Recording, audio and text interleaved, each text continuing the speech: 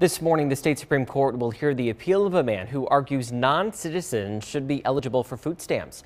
DHHS said it denied food stamps for that man, his wife, and children because they aren't American citizens.